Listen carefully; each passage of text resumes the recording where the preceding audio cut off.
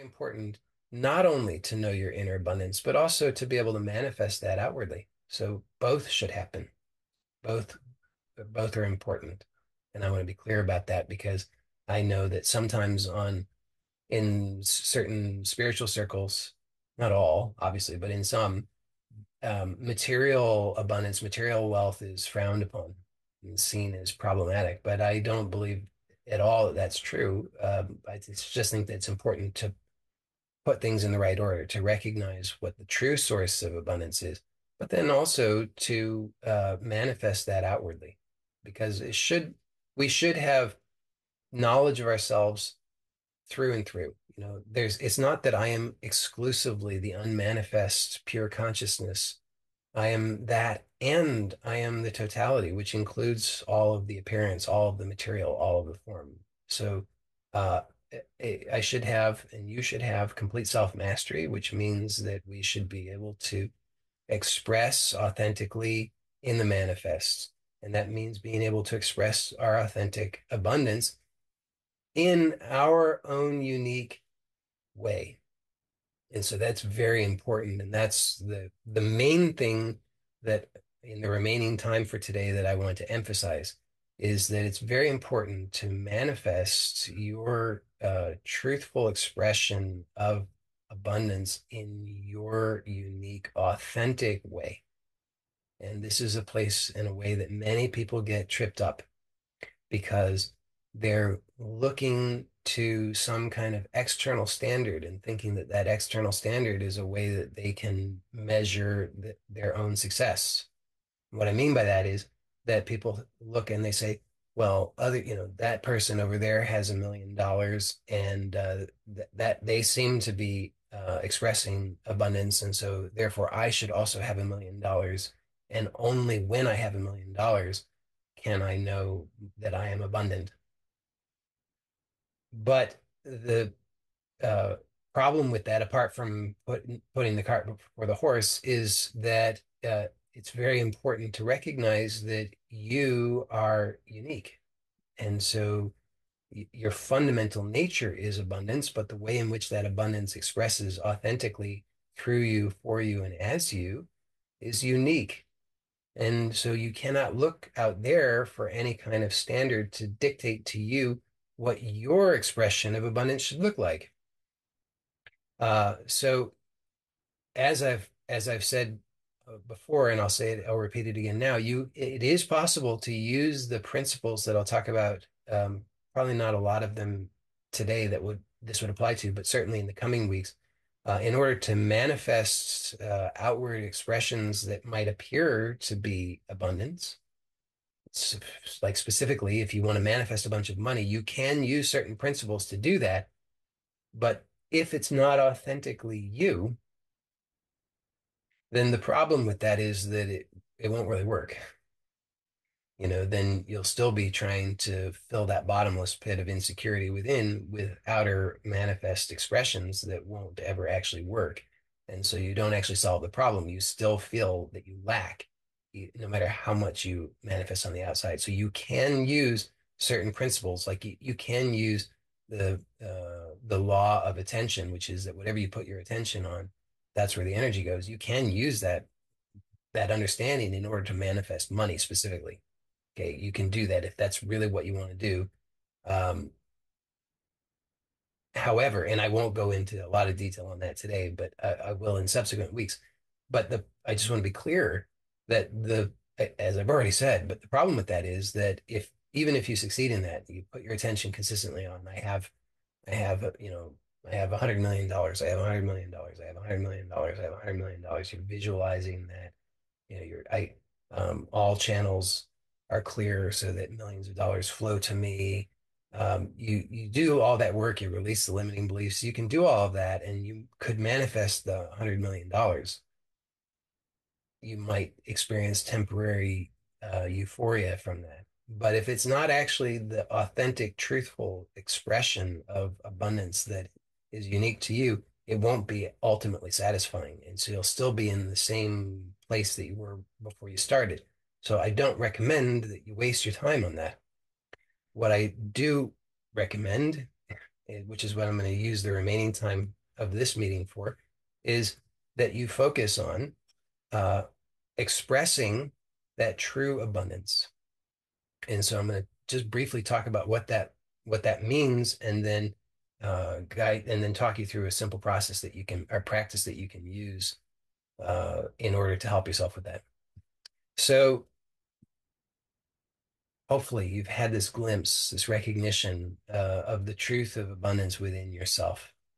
Okay, so that abundance is limitless, boundless, infinite. Hopefully you could agree that that is the nature of abundance and that you can perceive that within yourself as your true nature, as being, as existence, as consciousness. And so from that, uh, it's that abundance can express in infinitely many ways. But there's one particular way. So we can see that it is expressing in many ways, but there's one particular way that is unique and true for you. And you can know what that is because it is meaningful, purposeful, and joyful for you. So, in other words, it means being yourself. Now, a lot of people have been trained to think that money is the only is the only they think that and abundance or money and wealth are equivalents. And it's not actually true because there it's possible to be a millionaire and be impoverished because the money is not the equivalent of abundance or wealth. It's one possible expression of abundance and wealth. But it's also possible to have to manifest money without it being an expression of true abundance and wealth. So that fixation that many people have on money ends up being problematic because if you just think about what you have done for money and whether what those things that you have done for money, when you're doing them for money, are those actually expressions of true abundance, right? So a true abundance should be experienced as freedom, joy, happiness. So you think about many of those things that you have done uh, for money are the expressions of that freedom, joy, and happiness. And obviously, many of them are not, which should demonstrate pretty clearly that chasing after money is not an intelligent way to try to express abundance. But it's the thing that most people are doing because that's what most people have been taught is that money is abundance and you should chase after money, think about money, focus on money. So again, you can use some of these principles that I'll be sharing in coming weeks in order to focus on money and manifest money. But if you do so, you will be shortchanging yourself. So I very strongly recommend that you focus on your true abundance, which is you.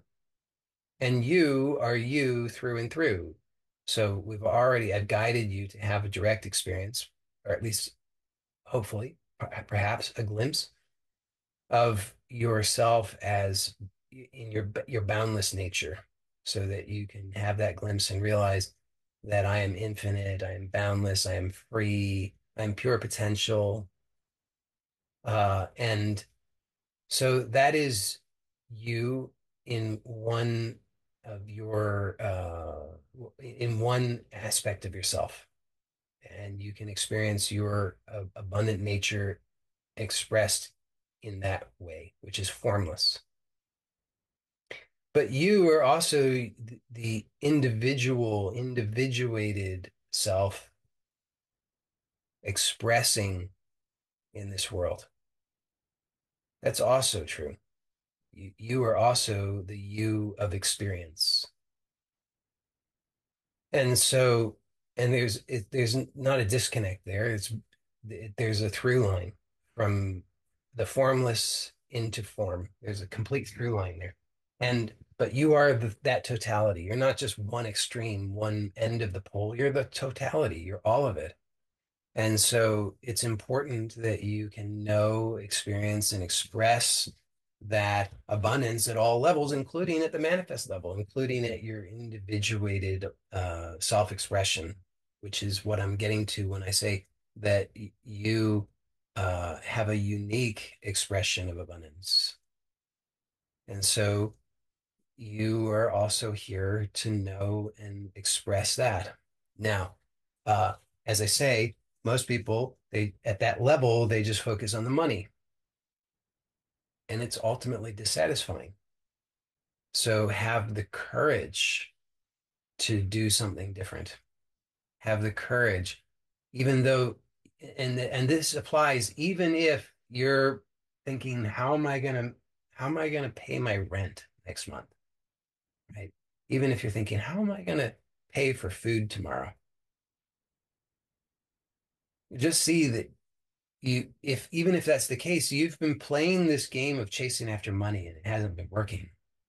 So have courage to start to see things more clearly and to start by truly valuing yourself. You you are valuable.